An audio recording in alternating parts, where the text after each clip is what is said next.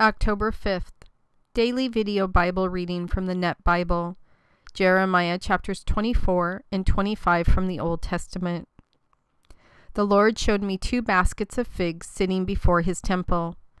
This happened after King Nebuchadnezzar of Babylon deported Jehoiakim's son, King Jeconiah of Judah. He deported him and the leaders of Judah, along with the craftsmen and metal workers, and took them to Babylon. One basket had very good-looking figs in it. They looked like those that had ripened early. The other basket had very bad-looking figs in it, so bad they could not be eaten. The Lord said to me, "What do you see, Jeremiah?" I answered, "I see figs. The good ones look very good, but the bad ones look very bad, so bad that they cannot be eaten." The Lord said to me, "I, the Lord, the God of Israel, say, the exiles whom I sent away from here to the land of Babylon are like those good figs.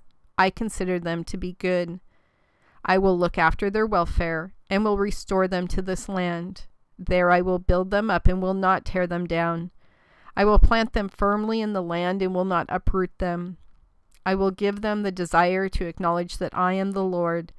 I will be their God and they will be my people, for they will wholeheartedly return to me. I, the Lord, also solemnly assert King Zedekiah of Judah, his officials, and the people who remain in Jerusalem or who have gone to live in Egypt are like those bad figs.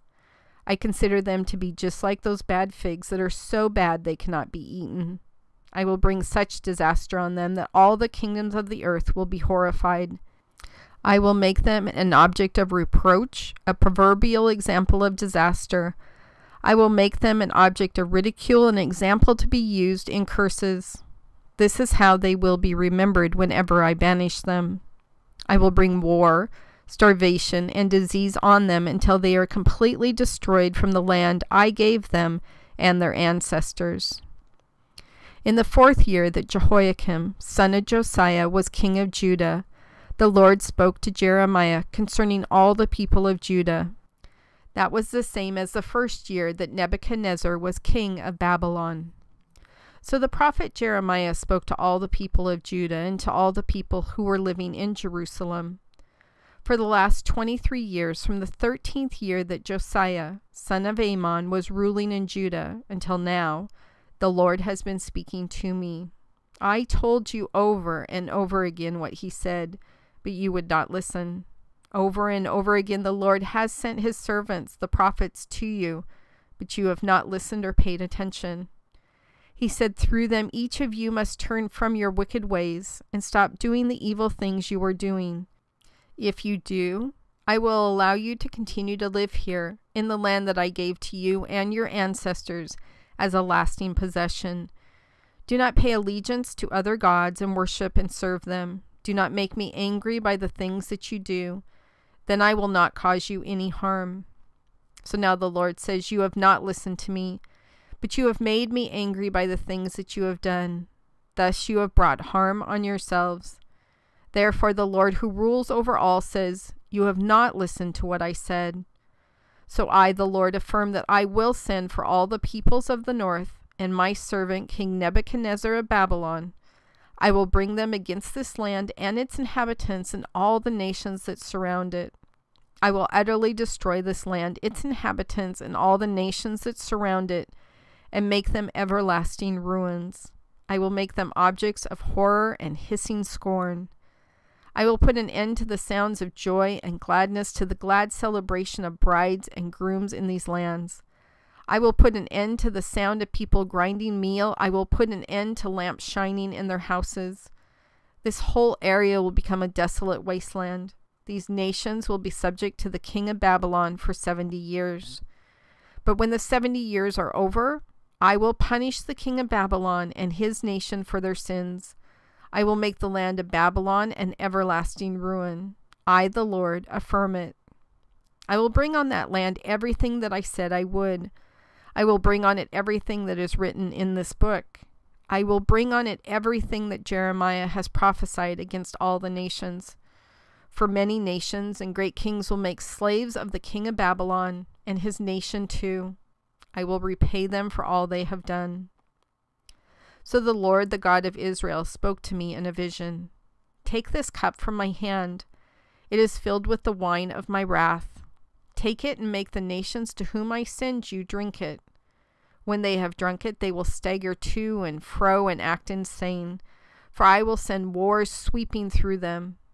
So I took the cup from the Lord's hand. I made all the nations to whom he sent me drink the wine of his wrath.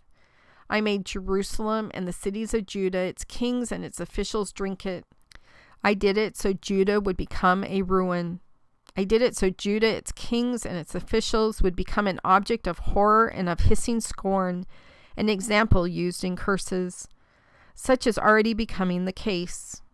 I made all these other people drink it: Pharaoh, king of Egypt, his attendants, his officials, his people, the foreigners living in Egypt, all the kings of the land of Uz, all the kings of the land of the Philistines, the people of Ashkelon, Gaza, Ekron, the people who had been left alive from Ashdod, all the people of Edom, Moab, Ammon, all the kings of Tyre, all the kings of Sidon, all the kings of the coastlands along the sea, the people of Dedan, Tema, Buz, and all the desert people who cut their hair short at the temples, all the kings of Arabia who live in the desert, all the kings of Zimri, all the kings of Elam, all the kings of Media, all the kings of the north, whether near or far from one another, and all the other kingdoms which are on the face of the earth. After all of them have drunk the wine of the Lord's wrath, the king of Babylon must drink it. Then the Lord said to me, tell them that the Lord God of Israel, who rules over all, says, drink this cup until you get drunk and vomit. Drink until you fall down and can't get up, for I will send wars sweeping through you. If they refuse to take the cup from your hand and drink it, tell them that the Lord, who rules over all, says, you most certainly must drink it. For take note, I am already beginning to bring disaster on the city that I call my own. So how can you possibly avoid being punished? You will not go unpunished, for I am proclaiming war against all who live on the earth. I, the Lord, who rules over all, affirm it. Then Jeremiah, make the following prophecy against them. Like a lion about to attack, the Lord will roar from the heights of heaven. From his holy dwelling on high he will roar loudly. He will roar mightily against his land. He will shout in triumph like those stomping juice from the grapes against all those who live on the earth. The sounds of battle will resound to the ends of the earth, for the Lord will bring charges against the nations. He will pass judgment on all humankind and will hand the wicked over to be killed in war. The Lord so affirms it. The Lord who rules over all says disaster will soon come on one nation after another. A mighty storm of military destruction is rising up from the distant parts of the earth. Those who have been killed by the Lord at that time will be scattered from one end of the earth to the other. They will not be mourned over, gathered up, or buried. Their dead bodies will lie scattered over the ground like manure. Wail and cry out in anguish, you rulers. Roll in the dust, you who shepherd flocks of people. The time for you to be slaughtered has come. You will lie scattered and fallen like broken pieces of fine pottery. The leaders will not be able to run away and hide. The shepherds of the flocks will not be able to escape. Listen to the cries of anguish of the leaders. Listen to the wails of the shepherds of the flocks. They are wailing because the Lord is about to destroy their lands. Their peaceful dwelling places will be laid waste by the fierce anger of the Lord. The Lord is like a lion who has left his lair. So their lands will certainly be laid waste by the warfare of the oppressive nation and by the fierce anger of the Lord.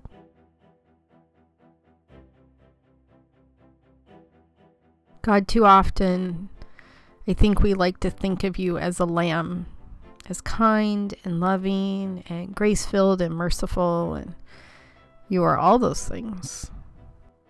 But we tend to forget that you are also the lion, a lion with fierce anger, as talked about in this chapter of Jeremiah. I don't know why we think that we can poke and prod around the areas of our sin or fully commit to a sinful life and not raise up that anger against us. Why do we think that that only happened before your son came? Now, I know that your son's sacrifice protects us from your anger. But if we are disobedient and we continually choose sin over you, and we choose to not have a repentant heart, and we choose to not have a new heart that allows us to live a different life, then we will see that anger. Then all people on earth who follow that path will see that anger. And as you put it, there'll be no place to run, no place to hide, no place to escape. The full totality of your anger will be upon us. God, I pray that you help provide me the strength and the wisdom to keep my steps straight and narrow, to remind me why it's so important for me to stay on this path, not only obviously to glorify you and to do what you have created me for, but also for my own sake, that my relationship with you is healthy and my relationship with you is respectful, and my relationship with you is filled with sacrificial love. Can never match what you've done for me, obviously, but it still needs to be filled with sacrificial love, that I'm willing to give up the things of this earth to proceed and follow what you have called me to do that are not of this earth. And I know that that's really hard, God, but don't ever let me take for granted the fact that you are being kind and grace-filled and merciful in my life. Don't ever let me forget that there is a mighty lion with incredible anger, with fierce anger, as Jeremiah puts it, ready to either put me right back in line or, sadly for some people, destroy them so that there's no place for them to go. God, sometimes we think that we have a safe place here on earth, that you can't see us, that our sins are hidden. We know that that's not true, but we go about our day as though it is. If we could physically see you right in front of us, I doubt that we would do most of the things, if not all the things that we choose to do.